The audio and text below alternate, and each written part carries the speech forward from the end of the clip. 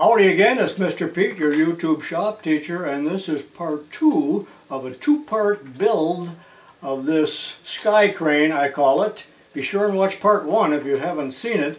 And this device is going to be used to mount and dismount heavy vices on my milling machine. I suppose it could also be used on a lathe to remove chucks.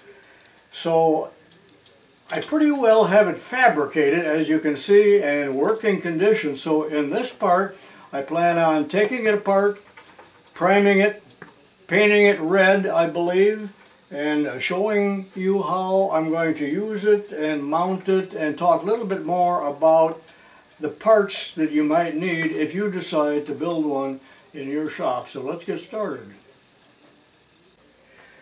Okay, you can see how easy this thing is to disassemble. It just pulls off. Now, some people are going to recommend that this entire thing be greased, but then it's going to be messy all the time. I do not want that. I'll put a dab of grease up here. That's really all I need. I talked yesterday in the other video about thrust bearings and the fact that we do not need them. And then, of course, there's just two half-inch bolts with 3/4 heads. And there's T-nuts down in the T-slots, and that'll lift right off. This has already been cleaned up and is ready to prime. The other part I'll take apart, and I have a little derusting to do on the boom. This clip should have been in part 1, but whenever I weld something and I want it to be perpendicular, I've always, for 45 years, tended to use a piece of threaded rod like this, nuts and so on. I face the ends of this so they are perfectly square and draw her down tight, and it usually will hold, although if you weld too much on one side, she still could warp on you, so you got to keep those welds even. And I don't need a whole lot of weld on this. I'm only lifting 40 pounds, maybe 70. Now, I'm no brilliant engineer, but one of my obsessions when making this was to keep the weight down, and I sure did the job. That's 9.5 pounds. Have that on there, and I have a total with the hook of 12 pounds. But of course the paint's going to add a little bit of weight, albeit negligible. I think I'll go over the materials that you would need if you wanted to build this. Now, this part is 14 inches. The boom is 15 inches. And this upright part is 14 inches. Now, those are approximately the size pieces that I guesstimated and started with, just with a good educated guess. And remember that this tubing here is, I think I said that in the first one, 1 5/8 OD. This is 1 3/8 OD. Now granted, it is tremendously hard to find tubing. My friend David gave this to me that is a good fit without being sloppy. You'll never find pipe at the hardware store that has a good fit. So that's something you'll really have to search for should you want to do this, or make bushings to accommodate the different sizes. The boom is made of rectangular tubing. It's really a rather odd size when I look at it. It's 1 3/8 by, I don't know where they get the 700 thousandths there, and very thin walled. I got a bit of a burr there, but it's a light gauge, 70 thousandths thick, but you can make that any thickness. You can make this out of solid bar stock. It's just that increases the weight. Every last bit of material that I've used here I had in stock laying around the shop, including the fasteners, with the exception, of course, of these two pieces of tubing. And everything else was around here, including the jack. I told you I paid $3 or $4 at a garage sale 10 years ago for that. I had the chain, I had the hook, I even had the paint. I'm a little ashamed of the origin of this jack, but it's going to have to work. Now I do have to buy several lock nuts, because I'm using some fine threads in a few places.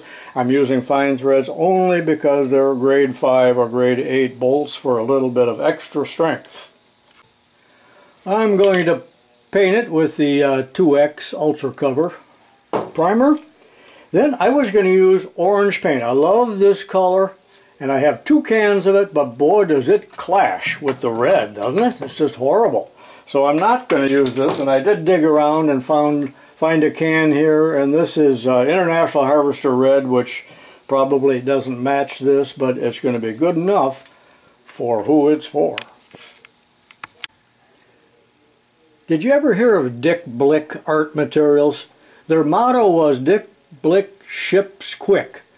Now it's dickblick.com, but I bought all my materials from them when I was in my prime doing silk screening on my micrometer teaching aid. Well, that was irrelevant. Now let me take this apart and get it ready.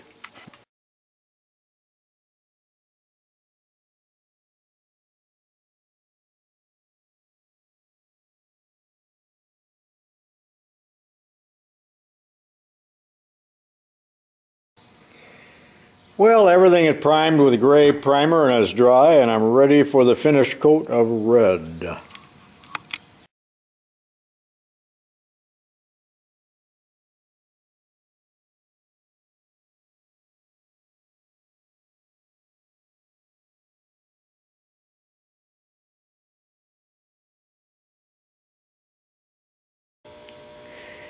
Well, it's a day later and the paint is pretty dry. It's raining out today. I had a clogged tip because of course I'm using an old can of paint that I got at a garage sale, and I missed a few spots, but I guess it's good enough. I'm back in the dry basement, and although the paint is just a little bit tacky, I'm going to have to wait a little while. But you can see that the match for the jack is fairly close. Actually, on camera it looks better than what it really is, but it's good enough. Alright, I'll assemble all of this, and I don't need to show that. You know, my little crane here actually is Peterbilt, isn't it? I need to paint this plaque, this hood ornament, and I believe that this red here is probably going to be about right, although I think that someone said it was cherry red, maybe even with a metallic. Okay, the crane is mounted on the Bridgeport mill, and let's have a little demonstration to see how it works.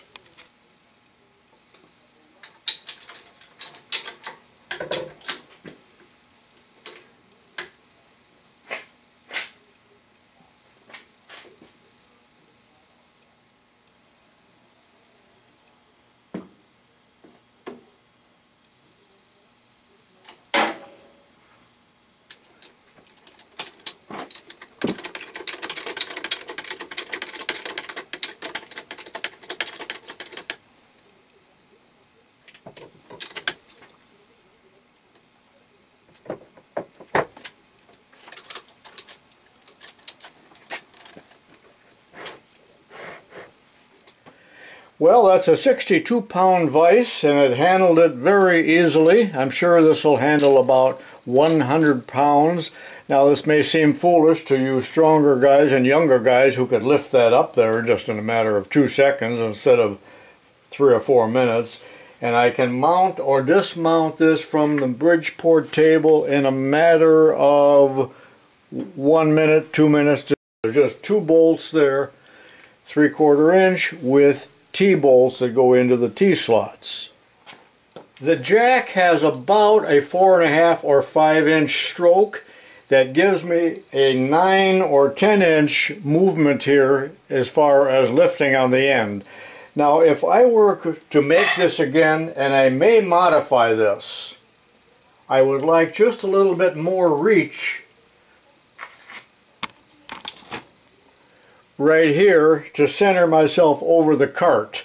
So I may remake the boom. I have another piece of this steel, and I think I'll make it about 3, well, maybe even 4 inches longer. And I think I would move this pivot point right here just a little bit closer to the upright, possibly right about here, which would give me a little bit more lift. Not that I think that I even need it, but those are the two engineering changes that I would make. And I could make the entire new boom within 1 hour now that I know how to do it. And this is my dedicated vice cart.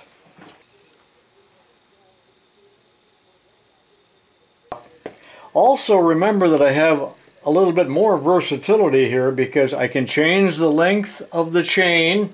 I also have about 2 inches of screw here that you can't even see that will extend out of the jack piston if I would need that.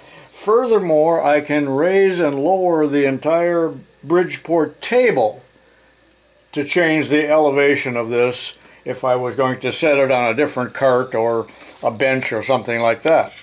Let me demonstrate that.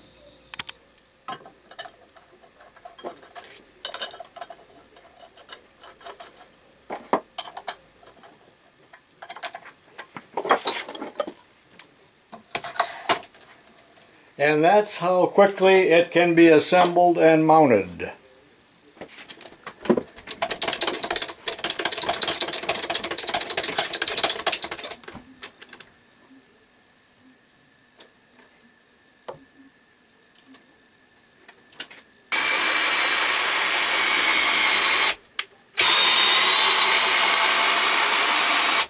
That just illustrates that I could move it up and down to put on a cart if the cart or the bench was a little bit lower than the travel of the crane.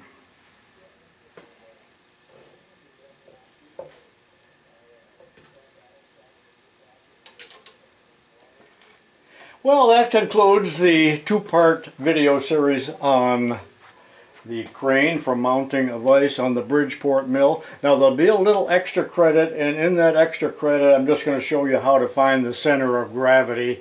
It's a simple thing, you probably could figure that out yourself. Also at the very end, lots of still pictures. I hope you enjoyed the video. I sure had fun building this.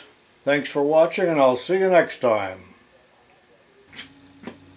Finding the center of gravity.